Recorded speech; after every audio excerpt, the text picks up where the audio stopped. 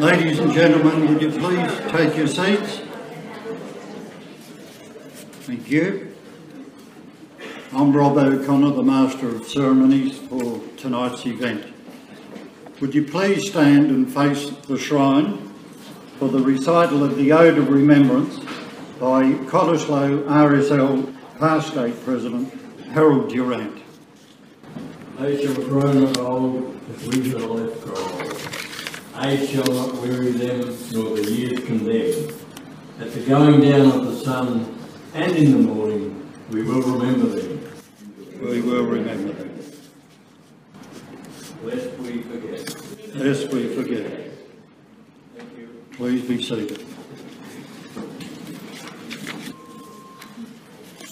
A special welcome this evening to the following, who worship the Mayor of the town of Cottesloe, Joe Dawkins, councillors of the town of Cottesloe, Acting President Cottesloe RSL, Jonathan Sciortino and his wife Bronwyn, Cottesloe RSL past President Harold Durant and his wife, past Secretary of Cottesloe RSL, Lynn Durant, immediate past President of Cottesloe RSL and past Frederick Bell VC Lecturer, Dr Neville Green AM, and his wife, past Secretary of Cottesloe RSL, Mary Green, who worship the Mayor of the town of Cambridge, Kerry Shannon, the inaugural Frederick Bell VC Lecturer, Ruth Marchant James, OAM, and I'm pleased to announce that she's found her medal. Last year's Frederick Bell VC Lecturer, Dr Philippa Marta. This year's Frederick Bell VC Lecturer, Shannon Lovelady and her husband Ross. We have had many apologies for this evening, many of whom have been in personal touch to express their disappointment that they cannot attend this evening and to extend their best wishes for the success of tonight. They include Governor-General, His Excellency Sir Peter Cosgrove AK, the Governor, Her Excellency Kerry Sanderson AO, the former Governor-General and Governor, Michael Jeffrey ACAO MC, the former Governor, the Honourable Malcolm McCusker AC CVO QC, the Premier and MLA for Cottesloe, the Honourable Colin Barnett, the WA State President of the RSL, Graham Edwards AM, who is on RSL business in Northampton attending an RSL dinner, the Foreign Minister and Member for Curtin, Julie Bishop, the Honourable Dr Brendan Nelson, Director, Australian War Memorial, Canberra, the State Minister for Veterans Affairs, the Honourable Joe Francis, former Frederick Bell VC Lecturer, Rabbi Shalom Coleman AM, who is on religious duties tonight, and Professor Peter Stanley, Centre for the Australian War Studies and Society in Canberra. A very warm welcome to the 165 of you here this evening. The very high number is a great tribute to the very high esteem with which Shannon is held in our community. Cottesloe RSL holds this lecture annually, and this is the 6th lecture. The lecture commemorates Lieutenant Frederick Bell VC, a former resident of Cottesloe, who was the first Western Australian to be awarded the Victoria Cross, the highest award available for valour by a soldier in the face of the enemy. Fred Bell received his VC for his valour, gallantry and bravery during the Boer War in South Africa on 16 May 1901. The citation for Fred Bell's feat is set out in the leaflet which accompanied the invitation to this event and there are some on the seats this evening. This evening's lecturer is Shannon Lovelady, who will speak on Gallipoli Dead from Western Australia, naming those lost. Shannon is the archivist at Presbyterian Ladies College. For 20 years, she has conducted a consultancy business called House and Heritage Research, involving family history genealogy research and the history of old houses and the people who have lived in them over the generations. She can tell many stories of her successes in uncovering and resolving mysteries in researching those matters. Shannon became aware that no one knew the answer to the question, how many Western Australians died at or as a result of Gallipoli. Surprisingly, the experts all said that it was impossible to answer that question. There were no such records. Undeterred by the tag of Mission Impossible, Shannon was confident that with her researching skills and her dedication to the task, she could make the impossible possible. She set up on her own the Gallipoli Dead from Western Australia project and then co-opted 30 volunteers to help carry out the research which she directed.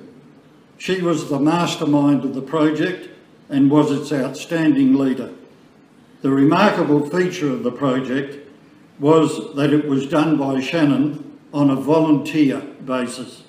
She did not get paid any remuneration for doing it, and she had no grants or subsidies from any government or other source. I first learnt of the project when Shannon spoke about it to a History Council of Western Australia meeting at Fremantle 18 months ago. In that talk, I learnt that Shannon was publishing weekly articles in Brett Christian's Post newspaper, which told stories of individual Western Australians who were killed at Gallipoli. That is how most people became aware of Shannon and her wonderful research work. There were 62 of those weekly stories, which concluded at Anzac Day this year, the centenary of the Anzac landing. 2015 has been a very busy year for Shannon. The school at which she is the archivist, PLC, has been celebrating its centenary this year, and she has had an important role in that. She has also presented several talks and given interviews on her Gallipoli Dead project. Recently, Shannon was awarded the Pride of Workmanship by the Rotary Club of Freshwater Bay for her work on the Gallipoli Dead from Western Australia project. Tonight, Shannon will give us a comprehensive explanation of her project, a summary of the wealth of statistics which she has compiled from the information gained in the research, details of some of her most interesting individual stories, how the information has been used by her and others, and what the project could inspire for the future. Western Australia is the only state which knows the number and names of its Gallipoli Dead. Shannon has the intellectual property and know-how as to what the other states need to do to determine similar information for their states, and she is prepared to provide that know-how to the other states. Ladies and gentlemen, please give Shannon a very warm welcome as I invite her to present this year's Frederick Bell VC Memorial Lecture. Thank you.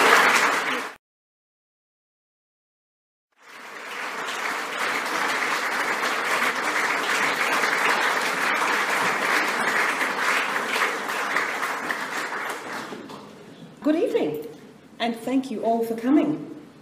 As Rob has already done a wonderful job of acknowledging each of our dignitaries by name, I won't repeat them, but to them and to everyone else, I will now add how pleased and honoured I am that all of you are here.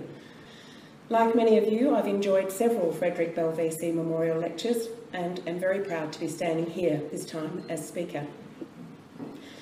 Tonight, as we near the end of the Anzac Centenary, I want to share with you how the Gallipoli Dead from Western Australia project eventuated, how we accomplished it, and some of the raw statistics we're now able to examine because of it. But also some of the stories we've uncovered along the way to naming those lost. Sons and brothers, uncles and nephews, husbands, fathers, neighbours and mates who may have enlisted to see the world and seek adventure, but were soon confronted by the shocking reality that was hell on earth. I will share some of the incredible stories of wives and families who quietly had their hearts torn out by their loved one's death, but who accepted their duty in handing them over for king and country, and sometimes for their dear boy to pay the ultimate price. But first I'll explain how the project came about. I'm the archivist, curator and historian for Presbyterian Ladies College, which, as Rob said, is currently celebrating its centenary this year. In 2013, I was researcher for Dr. Susan Moushart as she prepared to write our centenary history. The middle of World War I being an unusual time to start a school, Susan sought to put that into context and asked the Fremantle Army Museum, several military academics and other relevant sources how many West Australians were killed at Gallipoli. To our surprise, most responses were the same. First, they asked if we meant casualties, which could mean anything, so we clarified we wanted to know how many died. Then came the admissions that no one knew. And no one had worked it out because it was considered impossible. With enlistments in the region of 420,000, 32,000 wounded and missing, and 62,000 killed, these figures had successfully put everyone off examining them more closely for 98 years. Wes Olsen, author of Gallipoli, the Western Australian chapter, provided an honest appraisal of the difficulties faced in trying to determine that number and gave us his closest estimate of between 900 killed and 2,500 wounded and missing, with the actual figure somewhere in there. In his email, he said he'd take his hat off to whoever could work it out, and I found that irresistible. When we met last year, he said, "I believe I need to doff my hat to you." I have a background in IT and database administration. I'm also an experienced military and family history researcher, and although my personal interest in World War I is the Western Front, I felt if I gathered a group of like-minded people to collaborate with, we could work this out. I saw clearly how we should go about it, methodically and strategically, from the thin end of the wedge, and that was with deaths and not enlistments, which is contrary to what others thought should be the logical starting point. The first thing to determine was, what is a West Australian? Is it someone born in WA? Is it someone who was born elsewhere but enlisted in WA? Is it someone born in Hobart who enlisted from Adelaide but spent part of his life here?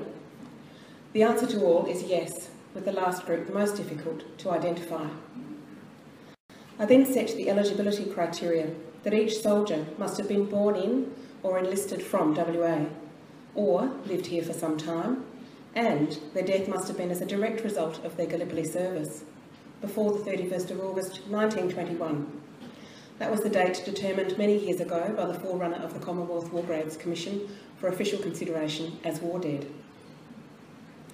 Obviously, a lot of war service records needed examination, but the other thing to remember is these men were never really forgotten. Not by the army, not by the government, or their families and friends. We just needed to find them. With all our World War I records freely available online from the National Archives of Australia, the only cost would be time.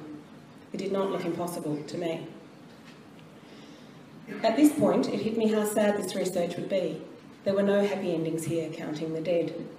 And later, I did have one dedicated Queensland volunteer withdraw because he found the feelings of sadness, loss and pointlessness overwhelming, and his post-traumatic stress resurfaced.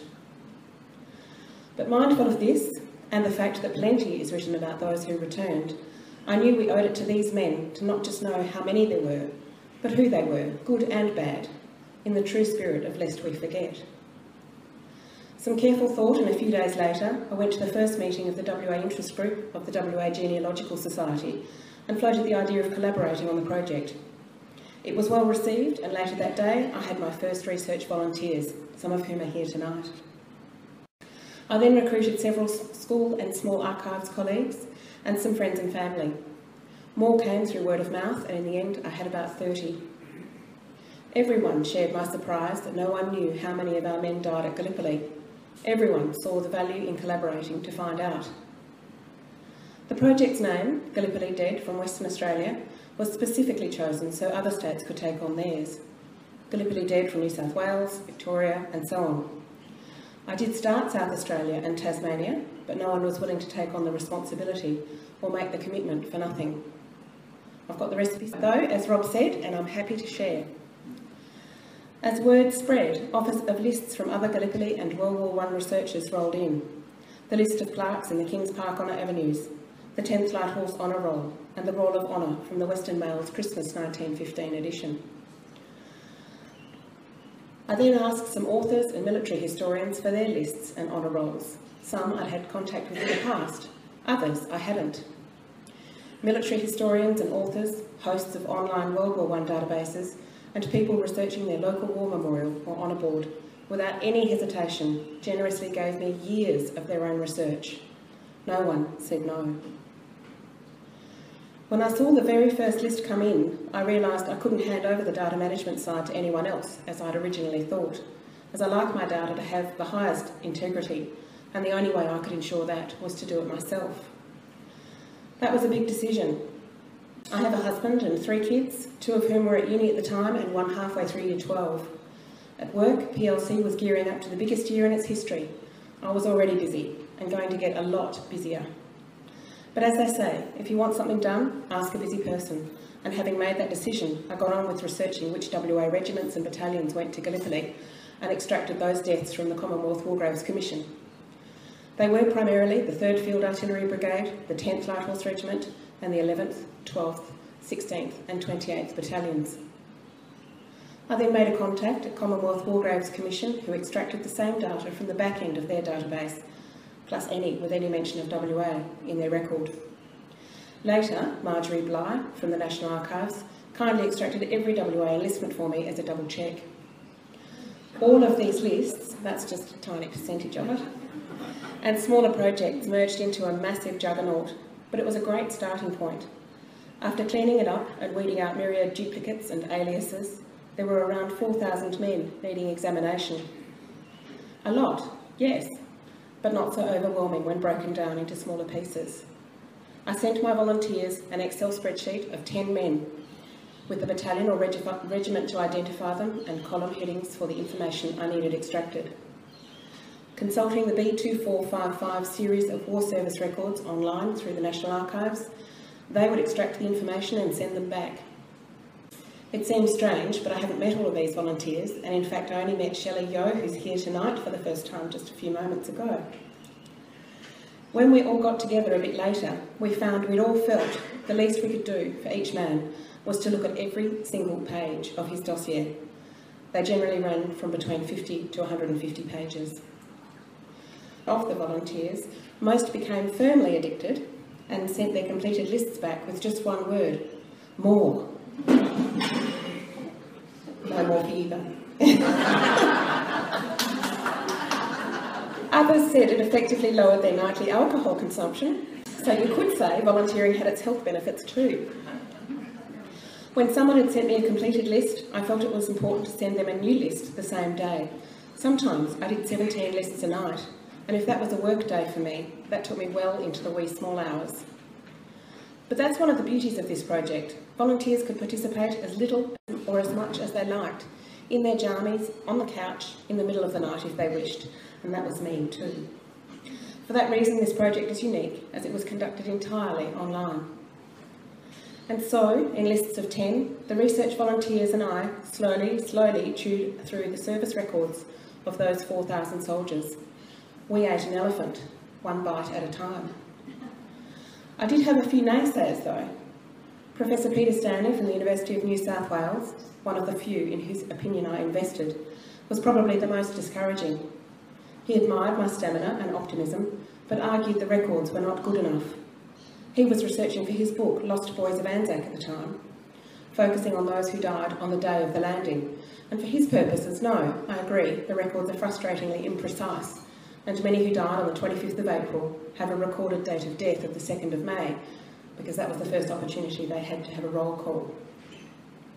But I was just counting if they died, not when, and the records are perfect for that. I also know how to tackle mass data. There is a peace and a passion within it I find soothing. I knew I could do this, so I ignored the naysayers. Later, I sent Peter the completed list. He was very impressed, and that was enormously satisfying. As the project gathered speed in those first days, I set up the Gallipoli Dead from Western Australia Facebook group. It had about 550 members. Well, it's still active, but it's quite quiet now, but it was very busy when it was in full swing. Feel free to join. We do still have very interesting discussions up there. A wonderful, unexpected consequence of this group and sharing this in the global community of Facebook was uniting family members of the Gallipoli Dead from Western Australia soldiers across the world and providing a platform on which to exchange photos and stories about these men. Like Daniel Nolan from Victoria, who asked for information about his relative, Tom Henley. He was 60 at Gallipoli to honour him on the centenary of his death on the 29th of August. So grateful for the wealth of information offered to him by the group, he asked if he could pay tribute to any other men in our list. I gave him a list of about 40 names of men who died that day, mostly from the 10th Light Horse and the 16th Battalion. Others contributed their soldiers' names too, and when that day dawned at Gallipoli, he read out poems and heartfelt dedications from everyone, plus a list of 130 names, each man remembered. He then found and photographed the graves we wanted and placed personal mementos from those back here. Rather special too is several dozen Turkish war guides and military historians who joined and have been supporting our efforts from afar. But that's a happy consequence. The actual purpose of this group was to ask other respected researchers, military experts, authors and academics for their opinions on cases I lacked the time to investigate more fully. Sometimes it was whether a man landed at Gallipoli at all. Sometimes it was a matter of determining whether their cause of death was due to their Gallipoli service. This is Royce Beju from Albany, just before he embarked and just after he returned. Bit of a change, isn't it? He'd served only a few months at Gallipoli, but while there, endured some of the worst shelling of the entire campaign. Hospitalised with shell shock, he was then sent to France, where he served several more months, most of it in hospital, and in the short time he was back in the field, he was blown up once again. In 1917, he was invalided home, where he married and had a son, who is still living, aged 98, and died in 1918. I needed to know if Beju's death was a result of his Gallipoli service, or as I suspected, from his longer time on the Western Front. Project contributor Sandra Plale, who's here this evening, was all for be inclusive, not exclusive, but I couldn't just wish someone into eligibility, or the integrity of the whole study would be compromised. Andrew Pittaway, who's also here, Fremantle archivist and project contributor, pointed out there was a medical file at the National Archives that we should examine. Marjorie Bly from the National Archives kindly expressed access to that file for us, and in a trip that took almost as much organisation as the Gallipoli landing itself, Sandra, project researcher Claire Greer, and I went out to examine his file. It was terribly sad reading. Royce had suffered an increasing number of debilitating strokes in the months leading up to his death. Because he'd been in such close proximity to that bombing at Gallipoli, percussion damage to his cerebral vascular system was quite possible, and he was already showing signs of this during hospitalisation on the Western Front. In the end, I couldn't rule out his death had been caused by his Gallipoli service, and he was ushered, rather affectionately by them, over the line into eligibility.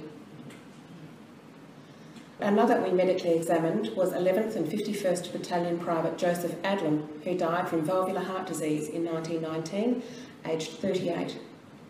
He was initially eligible, but I needed to determine whether his 1915 Gallipoli service directly contributed to his death.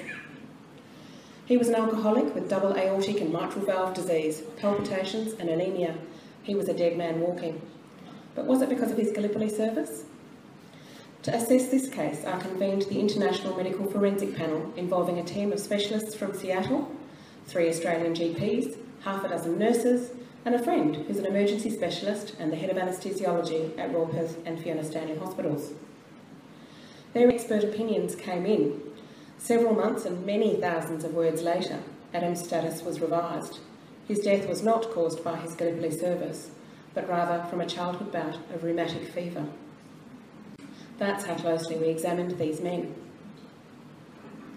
A simple email triggered this next man's profound effect on the eligibility criteria, resulting in the inclusion, by submission, of men who fought for other forces, and not just with the AIF, as it had been initially. This is Captain Christopher Andrews of the Plymouth Battalion, Royal Marines. One of two on our list, and both are called Christopher. What are the odds? This Christopher was a career soldier who resigned his commission and came to WA with his brother Lance in 1911 to farm at Margaret River. Another brother, Cecil, was already here. An interesting aside is that he was WA's Director of Education, after whom Cecil Andrews Senior High School is named. Cecil's brilliant daughter, Evelyn, was also one of PLC's early scholars. In August 1914, when World War I was declared, Christopher was recalled to active service in England with the British forces. This photo and the following information is from his grandniece, Penelope Ransby. On the trip ship to England, after being recalled, he wrote to Cecil, "I didn't like leaving the Margaret at all. I'm sure it is one of the choicest spots in the world. I fully expect to be back before the end of next year." In another letter, a few months later, he wrote, "I'm longing to get back to the dear old Margaret and never want to leave it again." In September, Lance joined the 16th Battalion. Rather poignantly, the brothers were together at Lemnos in April and both landed at Gallipoli on the 25th. Christopher at Y Beach with the Royal Marines and Lance at Anzac Cove with the AIF. A week later, Lance was wounded at Bloody Angle and sent to England to recuperate. At Krithia, 9 days after that, Christopher was killed by a sniper. His men were devastated. Private Horace Bruckshaw wrote in his diary, "Poor Captain Andrews, we've lost our best friend." A mound, a small wooden cross and a few pebbles marked the last resting place of as brave a gentleman as ever walked. Lance, recuperating in England, then transferred to the Royal Marines so he could return to Gallipoli and visit his brother's grave. He was then deployed to the Western Front, where he was killed on the Somme in 1918. Christopher had only been here 3 years, but had the war not intervened, from his letters, we know he'd clearly have chosen to spend the rest of his life here. It was then I decided I would not set a minimum period of time for these men to have lived in WA before declaring them eligible. Now you can see, case by case, man by man, how we determined the number of West Australian soldiers killed at Gallipoli, or who later died from sickness or wounds. As Rob said in my introduction, everyone got involved in this project as I did, on a voluntary basis. I didn't seek funding because grant writing does my head in, and I just wanted to get in and get it done. Similarly, I wanted the results of the project freely available for anyone who wished to access and use them.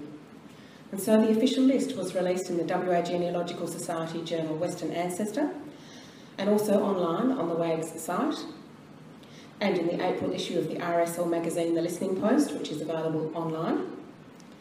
And the West Australian published the entire list with a front page banner headline and 3 fabulous pages just before Anzac Day. Throughout this year's Anzac Centenary, our list has been used many, many times. One lovely example was the Gallipoli 100 Surfboat Marathon, which took place in the Dardanelles in April. The boats from Cottesloe and Trig Island Surf Life Saving Clubs both carried all the names of our Gallipoli dead inside.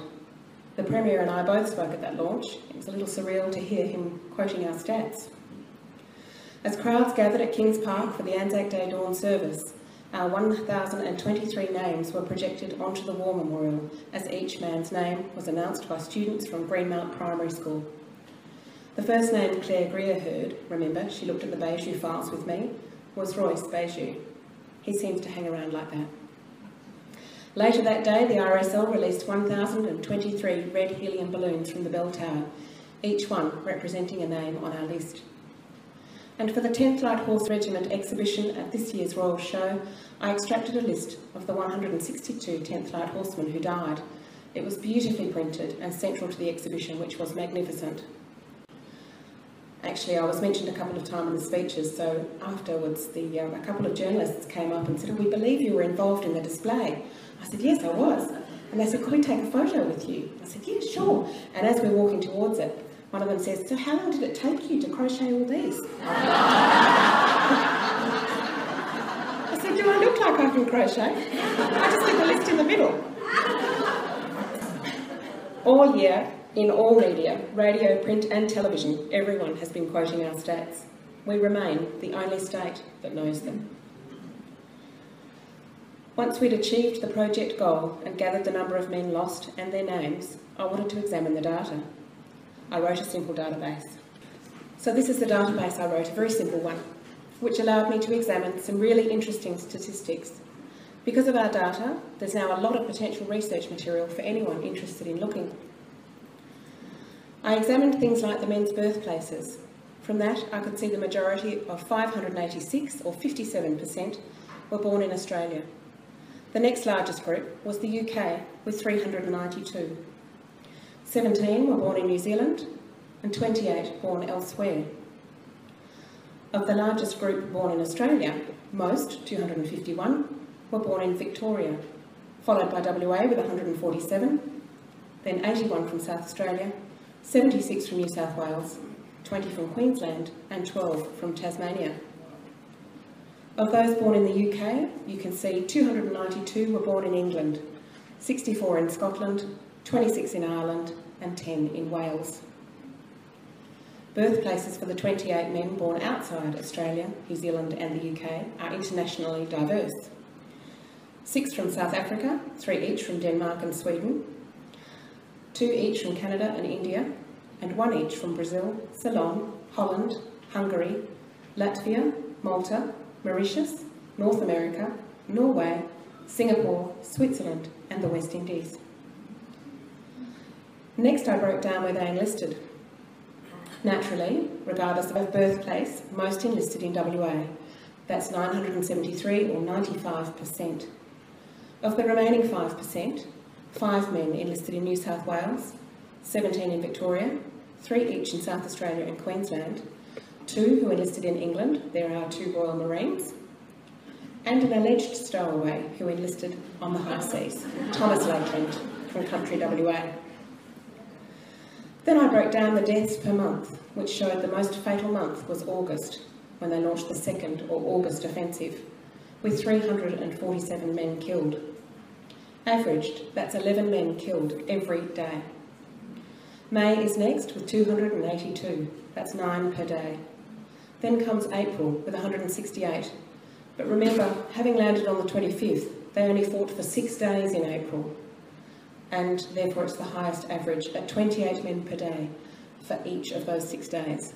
And remember, that's just West Australians. You can see things become rapidly less fatal for our men after the failure of the August offensive, down to the evacuation, with only 11 deaths for the whole month of December. Our data now shows us that over the 241 days our troops were at Gallipoli, an average of 4.2 men were killed per day, every single day, and that 98% of our men died in 1915. That last column represents the other 2%, or the 19 West Australians who died between the 1st of January 1916 and the 31st of August 1921. One of them is 23-year-old 11th Battalion Private James Bennett Holder. He scraped in just 1 day before the eligibility cut-off. He was wounded in action at Gallipoli twice. The first was a shot in the arm from which he recovered and was sent back into action. In the second, he suffered horrendous injuries from a bomb blast in which he lost his right eye and half his jaw. If that wasn't enough, he returned to West Leederville having contracted TB and died on the 30th of August 1921. The ages the men gave on their enlistment range in age from 17 to 47. Very interesting. I was told the average age of those who were killed at Gallipoli was 23, but by my calculations it was a bit higher. And Michael Gregg recently refined the actual ages, which increased the average age to 27.4. But there was a lot of lying going on in the youngest and oldest groups.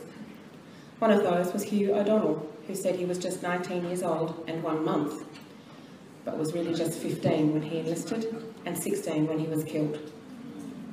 At the other end of the spectrum is Richard Chase, who said he was 47, but I suspect he was about 54. There are also those who lied about their names, sometimes delaying their families finding out about their loved one for years. An interesting one who didn't look eligible on paper was 1st Battalion bugler Harry Hart, who enlisted under the name Edward Elart. Harry was born in Melbourne and deserted from the Navy after a year in April 1914. When war was declared in August, he enlisted in the AIF at Randwick, New South Wales, aged 25. Afraid his naval desertion would come to light, he gave his name as Edward Elart. He never intended revealing his true identity, but in May 1915 at Gallipoli, 2 of his best mates were killed either side of him. In his own words, it made him realise that the honour of death may now be any man's. On the 25th of May, he wrote a letter to his CO confessing his desertion, hoping the authorities would consider his time in the AIF as part of his naval commitment, and offering to serve the rest of his time with the Navy when he came home. His captain endorsed him as a terrific soldier, adding, "In my opinion, he has fully repaid his country for the trouble he has caused." Harry was out on patrol about 10 days later when he was fatally wounded. With no connection to WA, he was initially marked ineligible, but a tiny red flag was that someone had placed an obituary for him in WA's Western Mail. In his service record was a letter from his sister, Mrs. Marshall, in Victoria, which said Harry went to live with another sister, Mrs. Turner, in WA when their mother died. I needed to know who his mother was, where she died, and how long he lived with Mrs. Turner before joining the Navy in 1913. While I looked into his mother, I asked for help from the Facebook group, and this was Claire Greer's first case. Claire soon found this plaintive letter on trove from his sister Gertrude Turner after he died. She states emphatically her brother did not belong to New South Wales, but just enlisted there, that he'd attended James Street School and spent the latter part of his short life in WA. Further, we identified his mother and that she died here in 1905. Given his young age at the time, we can presume he was living with her here then, and then he lived here with Gert. He was eligible. Next is Henry George Samuel Bultz from Durant, who fought and died under the surname Lowther. His mother, Lovelady, sought to have her son's correct name on the gravestone, and it was only in reading her letter we learn why Henry Bultz became Henry Lowther. Lovelady wrote, "It was after making 8 previous unsuccessful attempts to enlist." 8. He thought Bultz sounded too foreign and was afraid it was why he was being rejected. And maybe he was right, because he was immediately accepted under Lowther. Next is a soldier I eventually found ineligible, but he led me on a merry chase. A WA enlistee, he suffered such chronic dysentery he was sent to England to recuperate in November 1916. At Christmas, he wrote to Hilda, his wife, and John, his young son, by then over in Stawell, Victoria. He said he was in England and getting better. He went on a fortnight's furlough from the New Year's Day 1917 and was due back on the 16th of January. But that was the last anyone ever heard of him. The Army considered him absent without leave and halted his pay effective the day he failed to return. Poor Hilda wrote increasingly frantic letters, pleading that they reinstate his pay, to no avail. As this man's Gallipoli service was the original cause of his dysentery, I needed to investigate whether he'd died in England while on furlough, or if at least he'd lived past the 31st of August, 1921. I failed to find his death, so he is ineligible, but on a hunch, checked the London marriages and found this bigamous scoundrel marrying a local lass at the chapel around the corner from the hospital on the morning of 16th of January 1917, the very day he was supposed to report back for duty. Can you read his name, this bigamous scoundrel? It's Casanova. And he was, by name and by nature. You can't write this stuff, seriously. I had to see what happened to poor Hilda, who lost her husband as surely as if he'd died, but was never afforded the honour of being a war widow. She stayed in Stawell and died aged 90 in 1971, most likely never learning he'd taken on another wife and lived another life. I thought of tracking down his son's family, but that was not news I thought I could break. The next couple I'll tell you about is Private Henry Wallace Williams and his friend Lieutenant Kieran Anderson. Henry, 35, enlisted first, and when Kieran, 23, followed, his worried mother asked Henry to look after him. Both were in the 16th Battalion. Henry was in B Company and Kieran, D. During training in Egypt, Henry applied for transfer to D Company to be with Kieran. On the 15th of April 1915, they boarded the ship in Alexandria together. Remember this moment, I'll bring you back to it shortly. The two friends made it through the landing, but a week later, both were in the disastrous charge up Bloody Angle on the 2nd of May, a night that decimated the battalion and nearly broke its spirit. The men struggled up the cliff as it crumbled steadily beneath them, but they knew they must go on. Someone began singing Tipperary, and soon every man joined in, coming close to drowning out the crack of rifle fire and the scream of shells. 16th Battalion signaller Ellis Silas described the scene in his diary. Every rifle, every gun opened up simultaneously. A murderous enfilade from the enemy's right swept that hillside with a rain of lead. Men withered away under it. The wounded, screaming in their agonies, rolled down the sheer slope, filling the gully below with a mass of writhing human flesh, soaking the gully in a torrent of blood. Dead and wounded were everywhere, described as poor shattered things crawling along in their agony. And at dawn, the 16th Battalion was a withered remnant. The top of Bloody Angle was later named Dead Man's Ridge for the number of men who fell there. Henry and Kieran were there at the top when Kieran was shot dead. Henry, beside him, was killed a moment later, his body falling over Kieran's. Battalion Captain Goldie saw them, but in the chaos, their deaths went unrecorded. Now I bring you back to that moment when they boarded the ship together in Alexandria. Henry's application to transfer to Kieran's company was still being processed, and Henry was therefore still on B Company's muster roll. He was not checked off because he embarked with Kieran in D Company instead. Henry was therefore reported illegally absent from that day. His family, filled with shame, went through the entire war believing he was a coward, that he'd absconded from Egypt as the troops were embarking for battle, and in February 1919 he was officially declared a deserter. But in 1922, during the Gallipoli exhumations, Henry's identity disc and badges were recovered. Here was the proof he'd made it to Gallipoli. A court of inquiry gathered and witness statements were finally presented. Captain Goldie, appalled to realise there was any confusion over Henry's whereabouts, made this statement that cleared him. Yes, I remember him. He landed at Gallipoli on the 25th of April with the D Company. He was killed in action at Dead Man's Ridge on the night of the 2nd and 3rd of May. I saw him dead there. Captain Goldie then explained the reason Henry had applied to transfer to D Company, to be with Lieutenant Anderson, who he had promised to look after. And he explained how, as all the officers from D Company had been killed, he'd been sent to take charge of what was left. Whilst there, I saw Williams lying dead across Lieutenant Anderson, who was also dead. The 1922 evidence fully restored Henry's honour, and he was retrospectively declared killed in action at Bloody Angle on the 2nd of May, 1915. But for 7 years, he'd been an embarrassment to his friends, his family, and Australia, branded a deserter and a coward, when in truth he'd done his duty and lain dead on foreign soil all that time. Henry's parents died before his name was cleared. But Kieran's mother, Mary Anderson, was still alive. Judging from this notice in the West Australian of July 1922, it looks like Henry's sister found and told Mrs. Anderson that Henry had kept his promise and that he was with her boy when they met to the end together. So I've told you about dead men walking, a Royal Marine, some loving sons, an honourable scallywag, an outright scoundrel, and a bona fide hero. We're inclined to view all these men as heroes, but there's a difference between bravery and heroism. Far from all were heroes.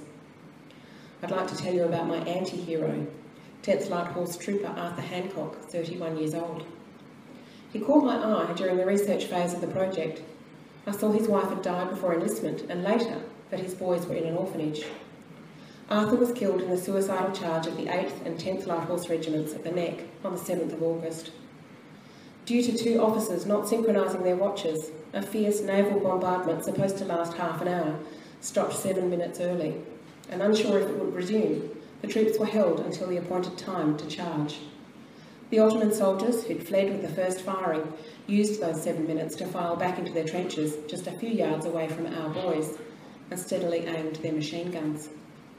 As the whistle blew, 4 waves each of 150 men launched themselves up and over the parapets to run across an open field, their rifles unloaded. No more help than pointy sticks in the face of machine gun fire. Each line was cut down almost to a man within seconds. Watching, each successive line knew their fate, and they made their goodbyes and decided, if now was their time, they would go bravely. Not one Australian made it to the Turkish trenches. Wilfred Harper came close. Charles Bean wrote later, the 24-year-old Guildford boy from Woodbridge was last seen running like a schoolboy in a foot race with all the speed he could compass. In 45 minutes it was all over. This was, of course, the closing scene in Peter Weir's 1981 film, Gallipoli. The inspiration for the movie being Bean's description of Wilfred Harper's run. Of those last 2 lines from the wholly West Australian 10th Light Horse, Charles Bean wrote, "With that regiment went the flower of the youth of Western Australia, sons of the old pioneering families, youngsters, in some cases 2 and 3 from the same home, who'd flocked to Perth at the outbreak of war with their own horses and saddlery. Men, known and popular, the best loved leaders, then rushed straight to their deaths." In 1919, when Bean and the Graves Registration Unit went through Gallipoli's battlefields, the remains of more than 300 men who died that day were still lying where they fell 4 years before. That space was no larger than 3 tennis courts, and this is the next cemetery. Those who died that day included Wilfred Harper and his brother Gressley, and my anti-hero, Arthur Hancock. So at first glance, and admittedly mine are usually through rose-coloured glasses, I thought, how sad. An ostensibly honourable widower killed at Gallipoli, his cherished sons ending up in an orphanage. But oh no, I had it all wrong. After a brash and rather novel but successful approach to courtship, you'll have to read the book if you want the details, he and his wife Jessie came to WA with their baby boy Henry. Their second son Jack was born in Fremantle in 1910. In early 1912, Arthur gave his wife half a sovereign, that's about $50 today, told her he had work in the country and left. Jessie and their infant sons, nearly 3 and 19 months, then slipped quietly into abject poverty. They were in a truly shocking state by the time the authorities intervened. The boys were removed to the State Children's Department and Jessie was sent to the Women's Home in Fremantle. Arthur, back in town and making a drunken nuisance of himself, was charged with wife desertion. At the trial, he said he had money. He just had to buy things for himself and he didn't have anything to spare for his wife and sons. Despite care, a few weeks later, Jessie died. He was no honourable widower and he was no loving father. Jessie died nearly 3 years before Arthur enlisted, and having left his wife to starve to death, he then left his sons in state care, and they spent most of their childhoods at Swan Boys' Home. I tracked down Jack's children, who believed Jessie, their grandmother, had died in childbirth with him.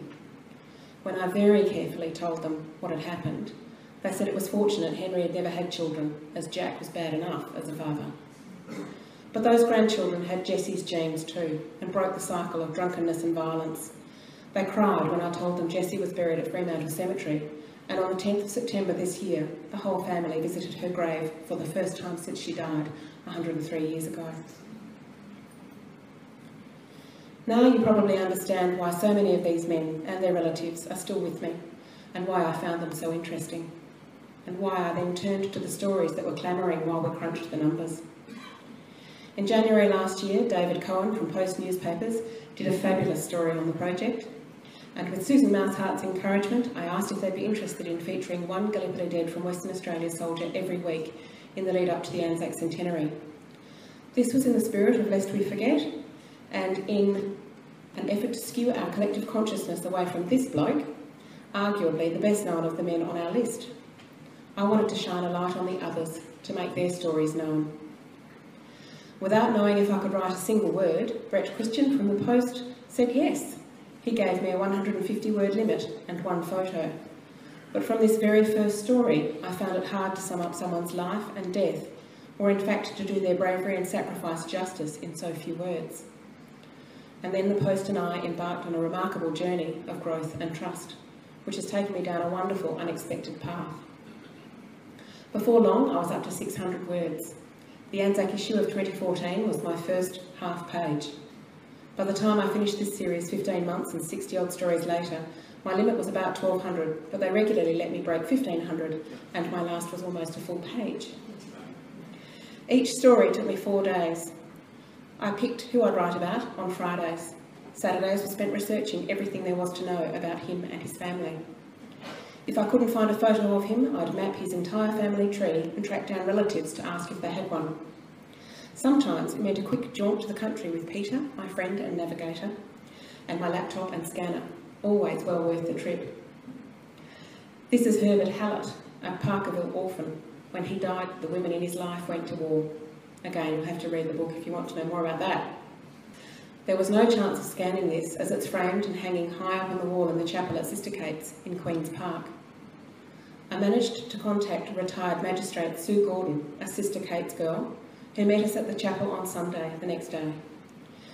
She then helped us move the pews and blocked the light from the windows so I could get the perfect shot. In the reflection of a fuller shot, you can actually see me balanced very precariously on the back of a pew. These beautiful ones of the Moore family meant a drive to Mandurah, but we were rewarded with some of the best banana cake we've ever eaten, and a gorgeous afternoon with a woman who later said it was the best day she'd had in years, as she could discuss her family and I knew who she was talking about. Another I tracked down was an economics professor from Adelaide University on holiday for his birthday long weekend in the country. He drove 3 hours back to Adelaide and scanned this photo of Davy Harson for me. It was the 4th version I'd tracked down. The other 3 were very poor copies, and I didn't hold out much hope for this one being any better. I felt very guilty interrupting his holiday. But it was so much better. More, he sent me a scan of the back with a personal message and a poignant passage from Tennyson, plus the vital clue of a Perth photographer. That tiny detail allowed me to date this photo to late 1913 and place him as having played at his sister's wedding in December. It's an excellent lesson to always check the back of your photos. For these ones of the Knapp family, I spent a Sunday teaching one lovely man in Esperance how to use a printer scanner over the phone. Then I united 4 different branches of their family all over the place and shared the scanned photos with all of them. A few months later, they invited me to their family reunion. I did go to extraordinary lengths to help to find these photos, but I never hit anyone who didn't go to just as extraordinary lengths to help me. All I needed to do was ask, and these good people followed me straight down the rabbit hole. After writing all Sunday, I submitted each story on a Monday, along with an enormous sigh of relief. I didn't write solely about battles, strategies and war tactics. I wrote about more important things: who these men were, how their families loved them, and how they came to terms with the loss of their dear boy. Social histories, if you like. Every single man has an interesting story. I just had to find it. One lovely lady said to me, "If you're interested in Gallipoli, you might like these articles in the Post. There's one every week."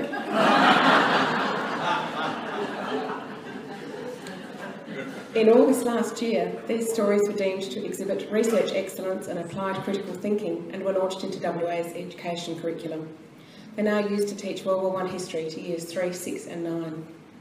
In September, I received an email of congratulations from Susan Mouseheart, followed a split second later by a call from David Cohen, who confessed he'd entered my stories into the WA Media Awards without telling me. He was ringing to tell me I was one of 4 finalists up for Best Columnist, the Matthew Price Award, alongside proper paid journalists. I was truly speechless, but really just for a moment. Andrew Probyn won, but I was absolutely thrilled to be included. So what's next? Firstly, with enormous thanks to Di and Ken Collins of the Rotary Club Freshwater Bay, the National Trust and Post newspapers, the book Gallipoli Remembered, containing all of these stories and more, will be launched next year. In the back will be the name of every West Australian soldier who died as a result of their Gallipoli service. And secondly, exactly as no one knew how many West Australians were killed at Gallipoli, no one knows how many were killed on the Western Front. So the Gallipoli Dead's sister project, Western Front Dead from Western Australia, will begin in February. I've already extracted the base data and built a team of 20 research volunteers, some of whom are here tonight, including those from the Gallipoli project, along with some others I've brought on board. I also have commitments from 6 members of the medical forensic team to assess the borderline cases. This is a much larger project, and I expect the research phase to take nearly 2 years, after which we'll have all the same kind of stats for the Western Front that we've been able to extract from the Gallipoli dead from Western Australia data. I'll also ask if I can resume writing weekly stories for the Post newspaper in the lead up to the Armistice Centenary, this time on lads lost in the Western Front. Finally, I think you can see, as each soldier was examined, they briefly came to life. I think you can see they caught our attention, earned our affection, and stayed with us long after their file was closed. Regardless of their eligibility, the stories of these men, from all walks of life and all ages and stages, demanded to be heard. With the Gallipoli and Western Front dead from Western Australia projects, we are naming those lost, and their stories are coming to light. And with that, I shall close, thank you, and open the floor to questions.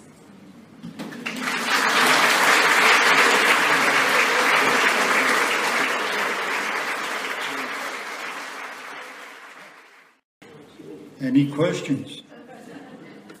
Well, I just express my admiration for the work that you've done, and hopefully I can throw a curly one at you regarding your statistics.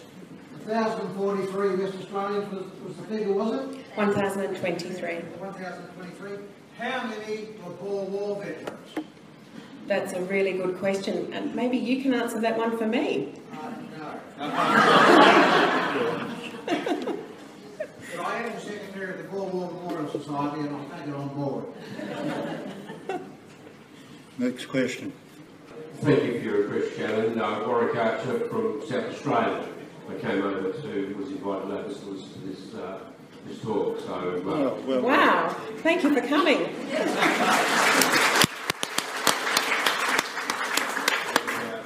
I was at Gallipoli 2015 with the surf boat rowers, and I had a mission while I was there, having been to Gallipoli before and Istanbul many times. Two things: to visit the Florence Nightingale Museum in Selimiye Barracks on the Asiatic side of Istanbul, and the other nearby is a cemetery called the Haida Pasha Commonwealth War Cemetery.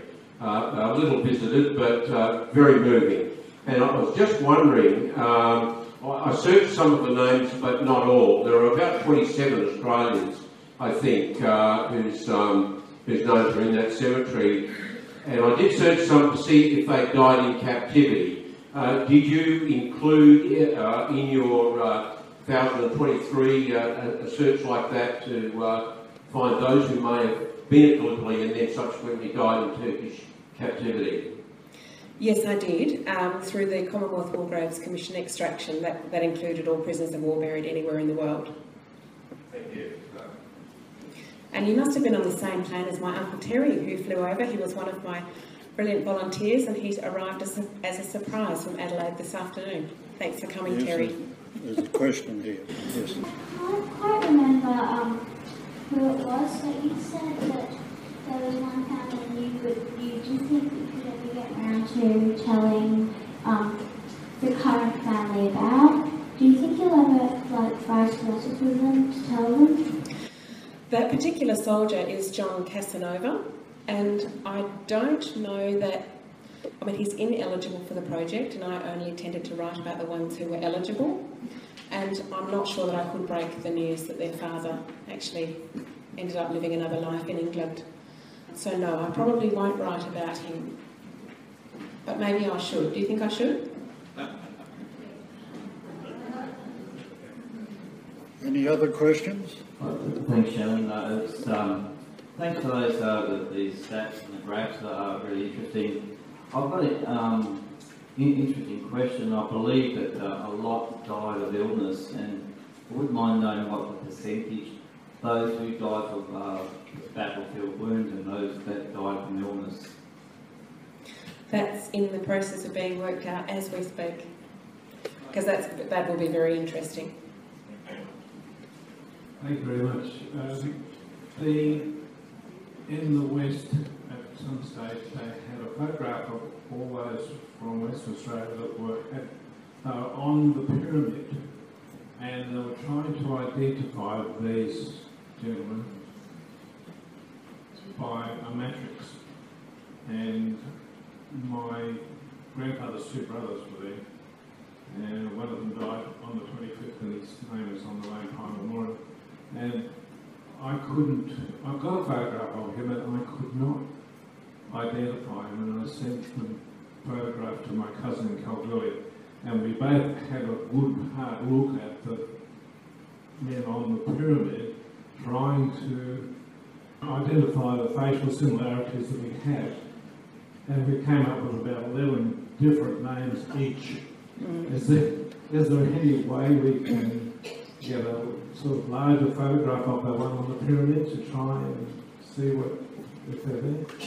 I'm actually a little involved with that project, and yes, if you contact WAGS, they will be happy to send you a photograph of that, a large, high-resolution one. Well, there is a high-resolution one on the website. Is that Liana there? Yes, WAGS is Liana, the president of the WA Genealogical Society, is right behind you, and she can tell you a lot more than I can. It's the WA Genealogical Society that trying to identify the men. We've identified 250 of the 704 men. But if you want to see a really big photo, the John Curtin Gallery in Curtin Uni has got a display, and it finishes, I think, on the 25th of this month. It's 10 metres by 8 metres. It is a wonderful one to go and see. But also we have got a website where you can look at those photos. But talk to me afterwards and we'll get a copy of your photo. Apart from that, I can suggest try and find as many photos of your soldier that you can, because he might have been smiling or looking another way or have a hat on, as they often did. So get as many photos as you can to get different angles of his face. Hello Shannon, just one officer Jeff Murray with the Australian Army. My role is I'm the Western Australian Regional Indigenous Liaison Officer. In your research, have you identified any of these members as being of Aboriginal descent? Yes, we have one, James Dickerson, 10th Light Horse Trooper. He is the only Aboriginal West Australian killed at Gallipoli. I'm sure there will be a lot more on the Western Front. You mentioned Ataturk at the end. Can you read out his words? I'll just read these beautiful words from Ataturk and his memorial in 1934 at Anzac Cove. Those heroes that shed their blood and lost their lives, you are now lying in the soil of a friendly country. Therefore rest in peace. There is no difference between the Johnnies and the Mehmets to us, where they lie side by side now, here in this country of ours. You, the mothers, who sent their sons from faraway countries, wipe away your tears. Your sons are now lying in our bosom and are in peace. After having lost their sons on this land, they have become our sons as well.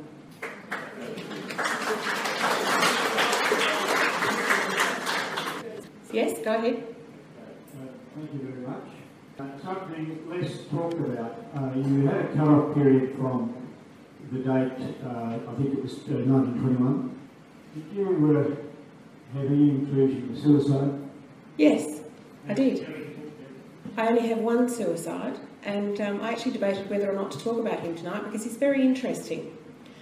With a really bad case of VD, he was actually sent home, and he was on the ship when he had some kind of mania, and he had been locked in his cabin, and he fought his way out, screaming, and running up the stairs, still screaming, he threw himself over the side of the ship, still screaming. And his mother thought that he was on his way home, and she was expecting him home by Christmas. It was a complete mystery to her because, of course, they never revealed VD as being the cause of a soldier's illness, and, of course, he had suicided. She probably wondered why he did that, and maybe wondered if she was going to one day go insane herself. If you want to contact me, I can email you a little bit more about him. He's very interesting. Shannon, Philip Renata, last year's speaker, what can I say? That was absolutely marvellous. You have validated for me something which I tell people when they do family history research, and that is start at the end, start with the death. It's totally counterintuitive, but if you have a tricky family history problem, start with the dead person and work backwards. And so much easier when they die. The only thing you know about the person is that they died. So it's such a wonderful example of how you started at the right end and it really paid off. So thank you very much for that. Thank you, Philippa. Any other questions? Just one there, Charlie. Charlie is the descendant or relative of one of my boys, Bertie Newbury. Yeah, thank you, Shannon, for resurrecting that burden for us.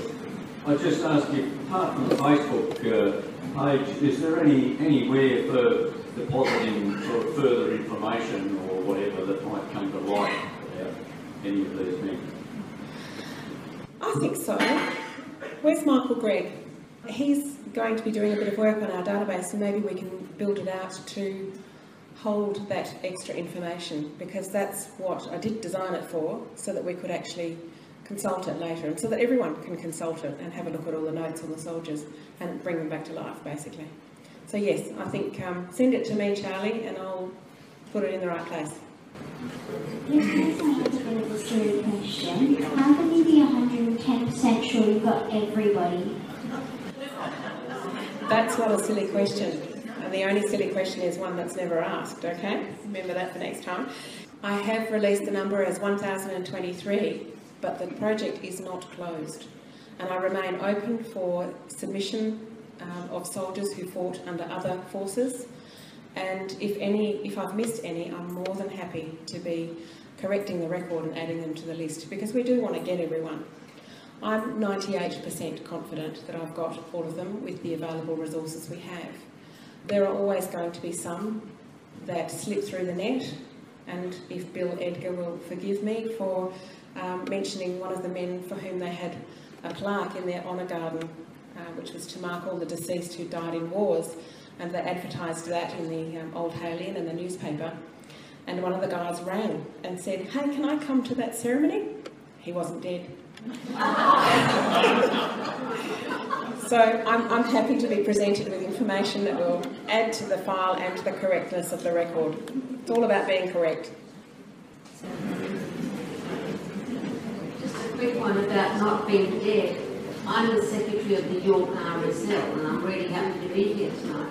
But I had information from headquarters that somebody had died, so I contacted a lot of people around and said, "No way, he's not dead. Who was it?" So they had the wrong name, so it can happen.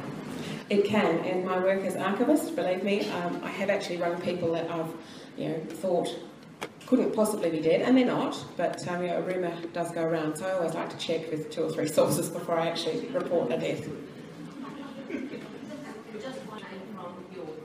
Sorry? Yes, he did. Yes, he did. Any more? Thank you very much. I think that's about it.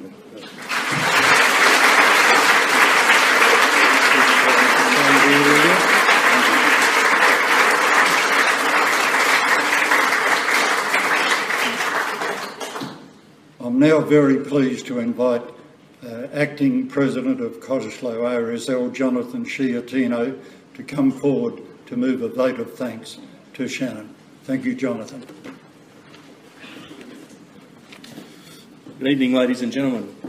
I'd like to extend, firstly, our heartfelt thanks to all of you for attending tonight's annual Fred Bell VC Memorial Lecture.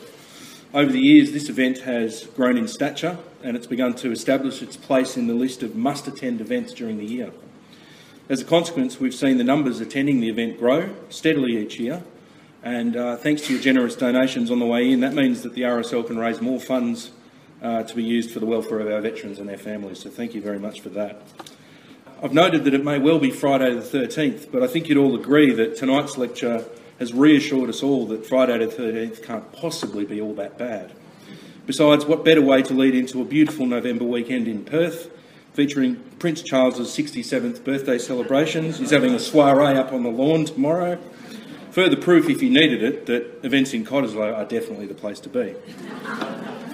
Anecdotal evidence suggests that most people, and this is people I've spoken to, see the Fred Bell Lecture each year as an opportunity to deepen their knowledge on historical matters of significance. Tonight, we've been treated to an outstanding presentation by our guest speaker, Shannon Lovelady. I'm leaving tonight with a greater appreciation of the stories of Western Australian heroes, brave soldiers, scallywags, scoundrels and anti-heroes. Stories that are both emotional and utterly fascinating. I've also understood that while there were very few happy endings, there is much to be said for closure, however unexpected it might be. And finally, I now know exactly whom I should seek help from and inspiration from should I find myself needing to research a mission impossible. We should never underestimate the passion of volunteers. On behalf of the Cottesloe RSL sub-branch and the town of Cottesloe, I'm sure you'll join me in thanking our guest speaker tonight, Shannon Lovelady.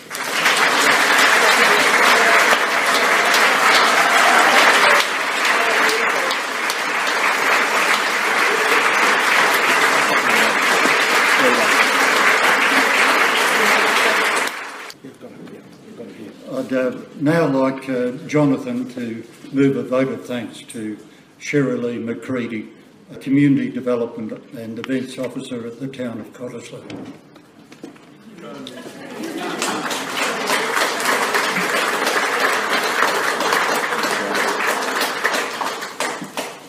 Shirley is a perennial contributor to the Frederick Bell VC Memorial Lecture. She works tirelessly to put together amazing events. She's an absolute credit to the town of Cottesloe. An event like tonight's lecture simply would not be achieved without her efforts. And the RSL Cottesloe sub-branch would not be able to achieve much of what it does without her expert assistance, her organisational talent and her unconditional support. Would you please join me in thanking Shirley McCready from the town of Cottesloe.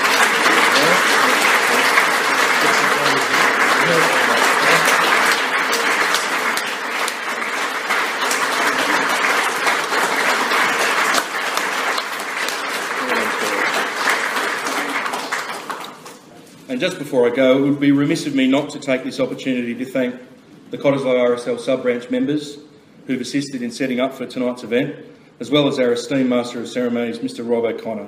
Rob's been instrumental in planning and executing tonight's lecture. Would you please join me in thanking our RSL members and our MC.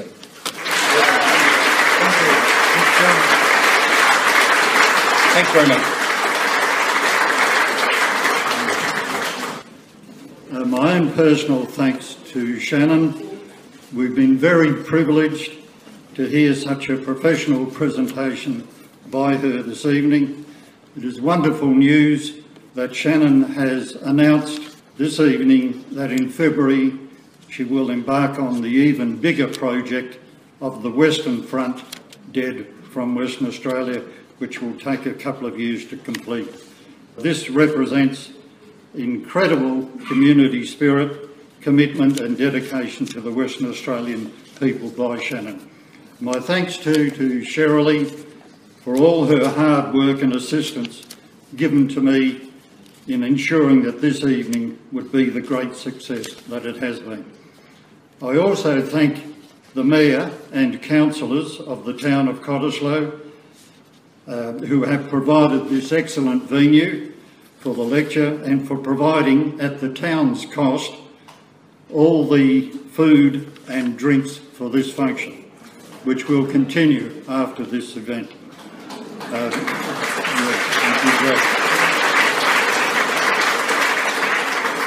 My thanks in particular to Councillor Helen Burke, who made and donated the chicken sandwiches. There are two publications on sale this evening at the back of the hall. First, the book Not Just a Name, 1914 to 1918 Servicemen and Women, written by Dr. Neville Green, AM, with Anne Barwood and Lynn Manalini. It gives biographical details of almost 1,000 men from Cottesloe, Mosman Park and Peppermint Grove who served in World War I. The book was published earlier this year by Cottesloe RSL and is selling tonight at $20 per copy. The second publication is the Western Mail War Souvenir Christmas 1915, which has been republished by Fremantle historian and collector John Dowson. It is full of Gallipoli stories and photos and advertisements. It also will be on sale at the back of the hall. John Dowson is on hand to sign the publication if you so wish.